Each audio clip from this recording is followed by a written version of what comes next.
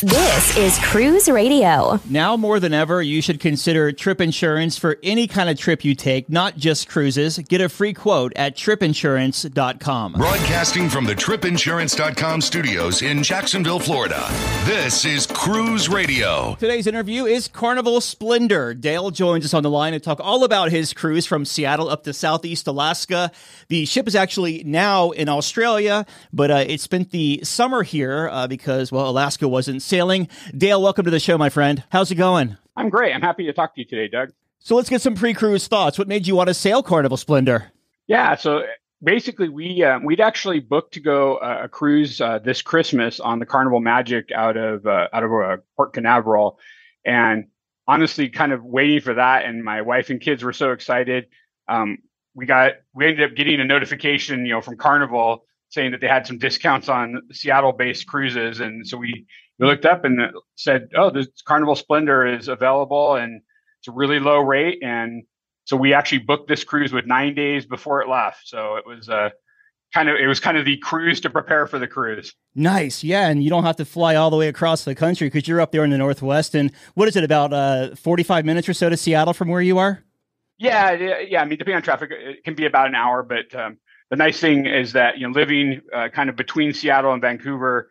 I mean, it's not quite like living in Florida, but during the summer, you get a pretty good option if you decide you want to do an Alaska cruise. Oh, yeah, absolutely. So how was the embarkation once you got to the cruise terminal in Seattle?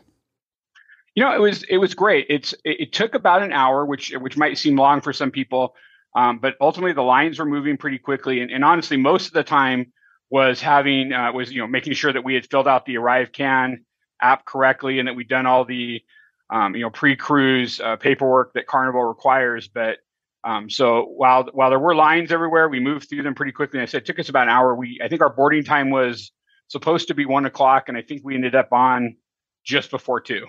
How long did it take you to get from the curb to the ship? See, I would say it was probably just about an hour. It was a little bit longer because since we live in Seattle, of course, we had to do the parking, and the parking at least is very close to Pier 91, which is the north piers that most of the cruise ships go out of. Of course, Norwegian and some of the smaller cruise lines go out of Pier 66, which is right on the Seattle waterfront.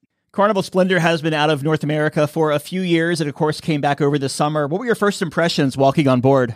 Yeah, it's kind of funny. I'll start out by saying I think the ship is really beautiful. I think Carnival's done a good job with it.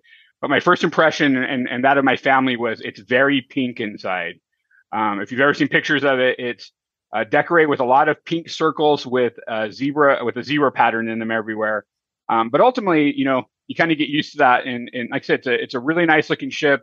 I think it's about 14 years old now, but they did a dry dock I think they did it in 2019. So everything looks pretty good on it. Didn't really see a lot of wear and tear. Very nice. Yeah, that's one thing. I was on the ship in 2014 when it was in Manhattan for when Carnival rolled out the Dr. Seuss partnership. And that's one thing that's stuck in my mind from the moment I walked on the ship was all the pink everywhere, like the rose-colored pink. Yeah, and I think what emphasizes that, too, is, of course, the two dining rooms are both pearl. It's golden. Mm-hmm. I think it's the golden pearl and the black pearl. Yep. And so even the light fixtures I think it kind of goes with the Dr. Seuss. It sort of looks like eggs when you look at the light fixtures. So definitely emphasize it. But I mean, I will say, having been on a lot of Carnival ships, I actually, it kind of grew on me over the week we were on it. Yeah, for sure. So what kind of stateroom did you have on this 7-night cruise, and how was it for y'all? Yeah, so we ended up getting an ocean view. So like I said, we got a really big discount going on this cruise since we went at the last minute. And initially, we were actually even just going to get an inside. But I ultimately decided we get an ocean view. It's worthwhile. I mean, I will say I've been on a few Alaska cruises. I certainly would say for anybody who is going for the first time, I would certainly spring for the balcony. I think that's completely worthwhile because we've been up to Alaska a few times. Getting an ocean view was actually okay as well because we were up on deck so often it didn't really matter. Yeah, for sure. And that money's better spent for excursions up there, too, because Alaska excursions, they're a pretty penny. Yeah, they are pretty expensive. That's true. That's for sure. So let's talk about the food on board Carnival Splendor. We'll start at the Lido Deck Marketplace, the buffet area. How was it up there? Yeah, so I'd say overall, I think it's pretty good. I mean, one thing I noticed, particularly on this cruise, was there was a lot of variation in the food quality, particularly in the buffet. Like if you went to like the Carvery, that was really excellent. The desserts were really good. I kind of said that they sort of had like a pseudo Guy's Barbecue. It's not called Guy's Barbecue on the ship, even though that is a Carnival brand. I think they call it Old Fashioned Barbecue, but they have the Guy's Barbecue sauces that they serve. That was also a pretty good. But overall, I think the only part of the buffet that was probably kind of overall disappointment was they have the Mongolian barbecue in there. There was nearly always really long lines for that, and then ultimately, my wife found that was a bit disappointing. But overall, I mean, I would say it was pretty consistent with buffet food. So there were some things very good, and there was most everything else was at least average. And how about the poolside eats? So poolside, they have a Guy's hamburgers, which of course is great, and that's actually where we ate right when we got on board the ship. They don't have a Blue Iguana, but they do have the pizza place. I think it's El Capitano that's on there. That was very good as well. I will say, my boys expressed that they think that the pizza on Royal Caribbean is slightly better, but I certainly didn't see them resisting going to the pizza place quite often. And then I don't know if I'd call it poolside, but they also have a Indian restaurant and a deli that is at the aft part of the ship, right by where the adult section is. And so there was quite a bit of variety there. I would even say too, the barbecue, if you're not familiar with the Splendor, is a little bit of a unique layout because it's actually on the floor above the Lido, and you kind of have to go up the stairs in the Lido Marketplace or take the aft elevators in order to find it. You know, that's an old school ship because it still has the tandoori back there. Normally that's the seafood shack on the aft end there instead of the Indian food. Yeah, the seafood shack is actually at the second, kind of the back half of the Lido Marketplace as well. And that, I will say that was also pretty good. We actually tried the peel and eat shrimp. We had the lobster one of the days, and my wife got the clam chowder, and she thought that was good. But yeah, it was unusual to have the Indian restaurant. I will say I think that might overall be some of the best food on board the ship, and they really had a good variety. It was a different menu in that restaurant every day. I've only had the Indian dish a couple of times, and it was very spicy. And also the buttered chicken or buttered, I don't know which one it is. It was amazing. So solid Indian food. How about the main dining room? What time dining did you have, and how was your experience in there throughout the week? Yeah, so we actually had late dining. We did try to get to anytime dining, but of course that was one of the downsides of booking the cruise so late. So like I said, the Splendor has two dining rooms. It has the gold and the black pearl dining rooms. The black pearl is the one that's kind of midships, and that is the one that handles the anytime dining. And then the gold pearl is the one that's at the aft part of the ship, and that's the one that handles early and late dining. I thought the dining room was actually really good. Particularly, I thought the wait staff in the dining room were excellent. In fact, my family and I ate breakfast there every day that we were on board, simply because it was actually way more convenient to eat in the dining room, and then you didn't end up dealing with any crowds at the buffet. So, and then one other thing, because it was essentially you had 3 sea days, essentially you got 3 sea day brunches, which is also something not to miss. You don't find that on every ship, a sea day brunch on every sea day. Yeah. Wow. So they did the first day was our first like legitimate sea day. Then we were cruising Tracy Arm, which was essentially being treated as a sea day, and then the last day of the cruise, heading towards Victoria, was also treated as a sea day from that. So that was kind of unusual, and like I said, I think the sea day brunch is something not to miss on board Carnival. Yeah, and there's one specialty restaurant on board, which is the steakhouse. Did you have a chance to dine there? Yeah, we did. We actually went there the last night of the cruise. It was very interesting. The food in the steakhouse was absolutely great. It was a little bit of an unusual experience for 2 reasons. The first was we were actually in the harbor of Victoria, and what we could see out from the steakhouse looked sort of like the ship was very slowly spinning around. And then also kind of had an unusual experience because a very, very large table of people came in right after us. And so the wait staff ended up being pretty distracted by that group. It ended up being that we couldn't actually dock at Victoria because they said that the winds were too high. But it was kind of unusual sitting in the steakhouse, not really knowing what's going on. And you kind of see the same scenery passing through the windows every so often. Yeah, as you're like one of those restaurants that spin very slowly. Yeah, it's very much like eating dinner at the Space Needle. Yeah, that's it. Yeah, that's funny there. So let's talk about the entertainment on board the 7-night cruise. How was it for you and the family? It was really good. First off, I'll say the highlight, honestly, is the cruise director. Cruise director Andy, and his whole cruise staff were great. We really enjoyed them. He was very active on board. You got to see him everywhere. He's really a funny guy. But also, one of the things that I was kind of surprised about was the quality of the live music on board. I know Carnival's come under some criticism sometimes for using pre-recorded music in some of their stage shows, but they had some excellent live musicians. They had the violin trio. They had the pianist in the piano bar was very, very good. They had a few other kind of singer-songwriters that did performances at various times. And then even their house band was also really good. So quite enjoyed that. And then the stage shows, they were very entertaining. I will say, I think the dancers, they might have been a little bit better dancers than singers, but I think Carnival does a good job on their shows. I think they're very, I think they know their audience. I mean, there was a show that was based on the 70s, basically kind of centered on Studio 54. There was a show they call their Epic Rock Show, which is kind of, late 70s and 80s rock, particularly kind of some of the hair metal. They do a show dedicated to 80s pop. And then they also did an 88 keys rock and roll show.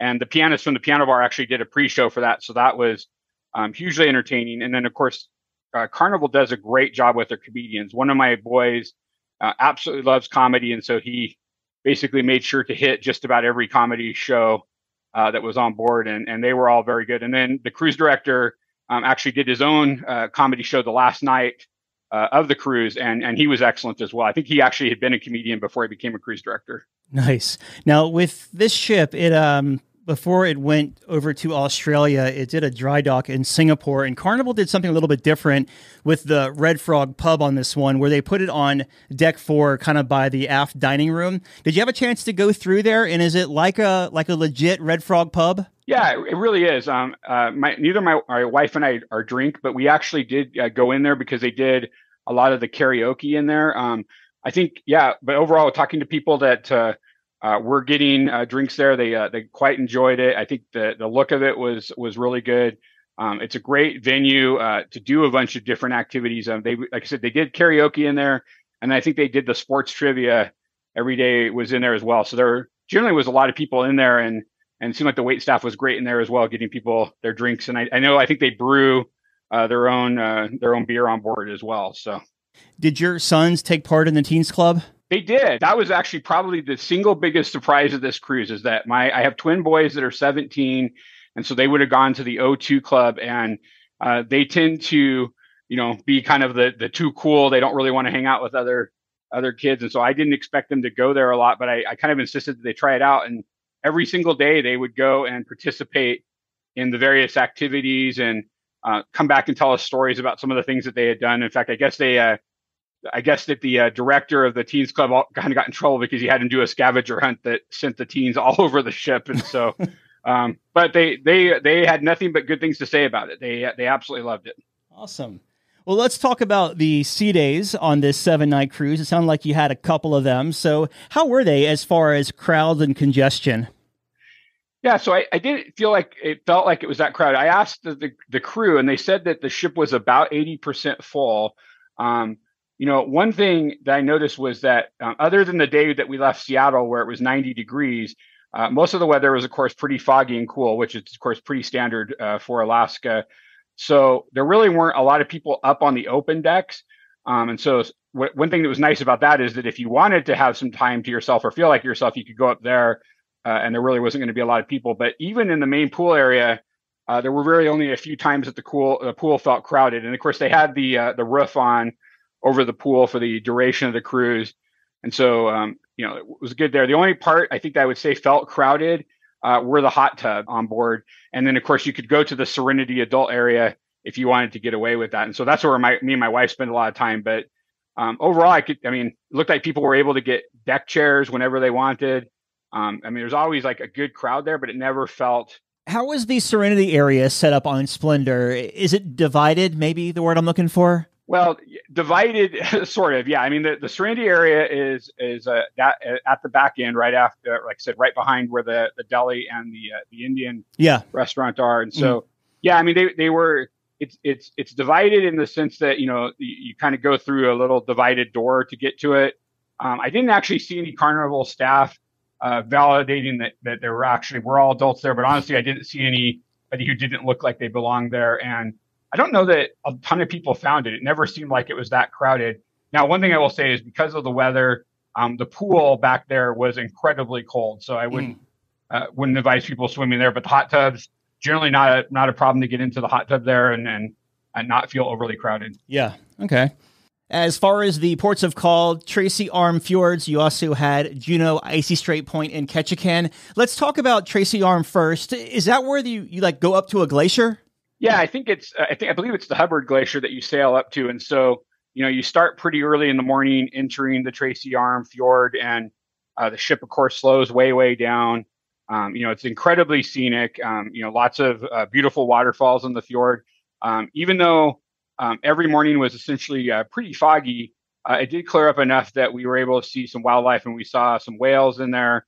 Definitely saw a lot of bald eagles, and I know some people had reported that they saw either some porpoises or dolphins, and we actually saw some seals in there. But you spend the entire day there, and then of course, basically the highlight is if they can get up close to the Hubbard Glacier, which obviously depends a little bit on how many icebergs are in the fjord. As some other ships learned this year, got to be really careful in those. A couple of years ago, well, I guess a few years back now, I had some friends do a Carnival ship, like Carnival Legend, I think, up to Alaska. And they were saying that when the ship got into the fjord, they were able to do an excursion on a smaller, like boat, sightseeing boat, big yacht type thing, where it actually even takes you closer to the glacier. Did your sailing have that opportunity if you wanted to do that? Yeah, our sailing did. Now, I will say the one thing is, unfortunately, that was not something that was available for pre-purchase. And so, as you know, when you book a cruise, a lot of times you can see the different excursions that the cruise line is going to offer.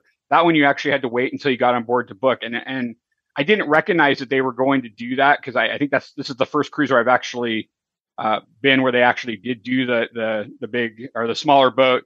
I know that a lot of people on the cruise did do it, and they all said it was great that they were actually able to get up very, very close to the glacier.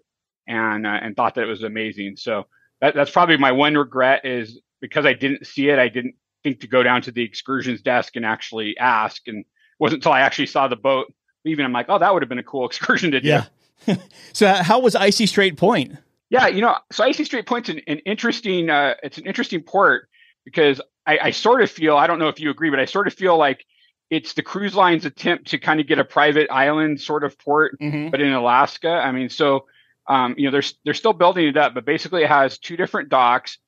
There's a gondola that you can take that goes between the two dock areas. So we docked first, and then the Carnival Spirit came in a little bit later. And so they're kind of building the area up. So where we docked, there's some stores, there's a couple of restaurants, there's a little beachfront area, and then if you take the gondola across, then over where the Spirit docked.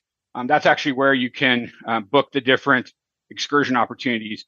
One thing that people told us that went to Icy Strait Point with us was that the whale watching there was apparently phenomenal. I know they saw orcas, and I had a lot of people who actually said they've been on multiple Alaska cruises, and that was the best whale watching they'd ever experienced. As for us, we actually took the second gondola, which goes up to the top of the mountain there, and then they have, I think they have 6 zip lines that run for over a mile down. And so now I will say my boys, of course, waited till we got to the top of the mountain and then expressed that they would have liked to have gone on the zip lines. And they didn't end up going because we would have had to go all the way back down, get the tickets, and then come all the way back up. So we walked around and kind of looked around, quite enjoyed it. I will say the excursion, if you want to call it that my boys enjoyed the most was that the cruise director put together kind of a polar bear dip at the beachfront area. Apparently that wasn't an official Carnival activity, so I hope I'm not getting him in trouble. But a lot of people went to that, and that seemed like that was hugely entertaining. A lot of people seem to like that activity a lot. Well, just between you and I, and don't tell your sons this, but they missed one heck of a zip line. I did it 2 times in a row. It was so much fun. Yeah, they actually told me that that they want to go back to make sure we go to Icy Strait Point so they get to do it. I mean, as you know, it's 6 different zip lines right next to each other. So pretty epic looking, I have to admit. Yeah, and you get some serious speed going down on those things. So your next port of call was Juneau. What did you do there? When we booked this cruise, we have a lot of activities that we've booked on our Caribbean cruise at Christmas. And so we told our kids that this was going to be very much relaxed. Like this is kind of the last opportunity for them to get a good break before they start school.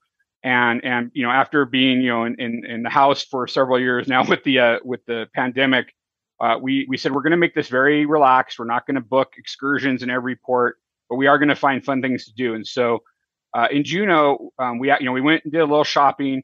And then one of the things we got to do that we've never gotten to do before is we actually went to Tracy's Crab Shack. The timing has just never worked for us. Either the line has been way too long or the times that we've had excursions have conflicted. So as we did some shopping, one of us would got in line about 45 minutes or so before it opened. And then we went and had a great lunch there. And my boys and my wife really enjoyed that. So it was also nice because then after we ate there, we actually got back on the ship and were able to do some of the activities on the ship with, of course, a lot less people on board. And then your last port of call was Ketchikan. I have to admit, Ketchikan might be my favorite Alaska port. It's probably close with Skagway because, Ketchikan, of course, is a very, very little town. And so it's, a lot of things are within walking distance. Once again, we didn't book an excursion there. We got off and we did a little shopping. We also, did walk along Creek Street, which is also a fun experience. I would say that if you've never gone to Alaska before, I would certainly recommend doing, either the lumberjack show there, which is phenomenal, or to go and see all the different totems, because Ketchikan has a very high percentage of totems, and I think they even have a totem museum there, as I recall. But it's pretty fun. Now, of course, Ketchikan ultimately was kind of a short port day for us because we arrived at 7 and we're departing at 1. So you got to kind of decide if you're going to do something and get off the boat and do it quickly. So, yeah, it's were the salmon spawning when you were there on down? They were, yeah. Just I mean, very light because obviously it gets more into August and September when you tend to see them. But I would say we were there kind of right towards the beginning of it, so there were some salmon in the waterway that Creek Street's built over. It's so neat to watch them swim upstream like that. So you make your way back to Seattle. How was the debark? Yeah, debark was really, really smooth. I mean, so obviously, first and foremost, since we didn't actually stop in Canada, we got basically waved through customs. So I wasn't sure if they were using the facial recognition or not, but I mean, there was really nothing for customs to check with us. Since we didn't have any flights we had to catch and we weren't in any hurry, we were one of the last groups to get off the ship. So basically, we went up on deck. It was really kind of cool because Seattle was celebrating Seafair is what they call it, and it was Fleet Week, and so they had docked right next to us were a couple of U.S. Navy ships, and so we just kind of spent time, looking at those, waving to the sailors on board, and just waiting for our number to be called. And then, once we got off the ship, I would probably say it was about 15 minutes from when we got called until we were at the curbside waiting for our shuttle to go back and get our car. Wow. So you made your way right through there. Yeah, it was very, very fast. I mean, one thing that's advantage too is that the day that we debarked and the day that we embarked and debarked, we were the only ship that was at that dock. So that made it very smooth too. I've been there at times when there's 2 ships, and that can be a little more chaotic. Yeah, definitely. I remember going when I sailed out of there. There was like a Carnival ship, 2 Holland America ships, and a Princess ship in one day, and it was a hot mess through there for sure. I would imagine. Yeah, it was sure was interesting. So I didn't ask you back on board the ship. Did you notice the smoke? How was the smoke situation in and around the casino? We crossed through the casino, I would say several times every day. Didn't really notice the smoke hardly at all. There was only one day, kind of about mid-cruise, where we could smell smoke at all as we walked through. But overall, I didn't think it was bad. It was very interesting. I didn't see the casino seeming like it was very busy most of the time. Now, I probably wasn't walking through there late at night, but like during the day, it seemed very quiet. But definitely didn't smell the I didn't smell the level of smoke that I would have expected from a ship that's the age of the Splendor. Okay.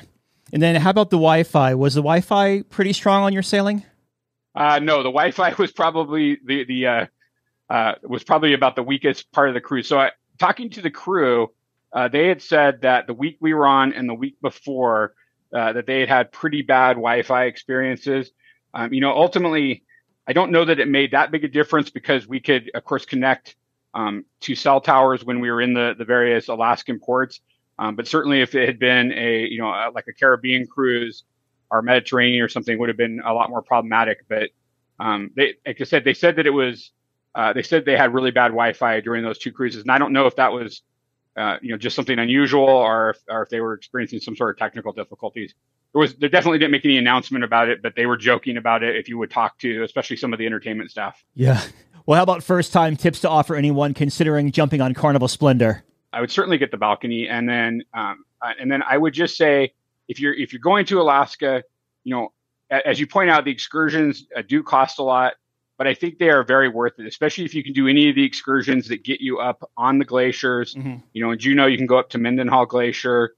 And those I think are incredibly worthwhile because it's just amazing to see how much the glacier changes the land. And then also, if you end up going back, unfortunately, you can also see how the glaciers have been retreating over the last several years.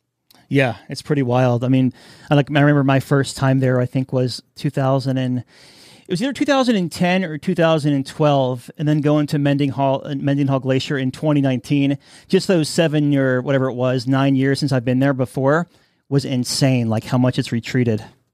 Yeah, it really has gone far back. But I think the thing is I would definitely tell first time is do spend the money on the excursions. Mm-hmm. They are very, very worthwhile.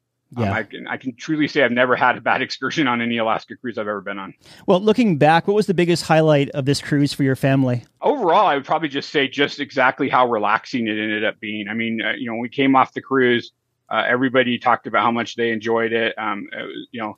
Nobody got upset at each other because it wasn't like we were feeling overbooked. I will say my boys would probably say the fact that they got a ship on a stick. I have two boys that love trivia, and so they were participating in nearly every one of the trivia events. That's awesome. But I mean, I think just the fact that arriving in each of the ports, we didn't feel hurried, so we could wait for the initial rush of people to get off, and then we would get off and just walk around, and it just made for a very relaxing vacation. And then especially if you just enjoy watching the world go by, sitting when the ship is sailing and just seeing all the wildlife that you will experience going into Alaska is just incredible. It certainly is beautiful up there. What are your final thoughts of Carnival Splendor? Like I said, I really do like it. It was one thing that I had pointed out to my kids before we got on is that, of course, it's actually of the Concordia class. So one of my kids is very strongly into history. So he watched some videos about the Costa Concordia, but really it's a beautiful ship. The staff was tremendous. I mean, like I said, the food was about what I expected. It was, the steakhouse was great and other things were generally pretty good.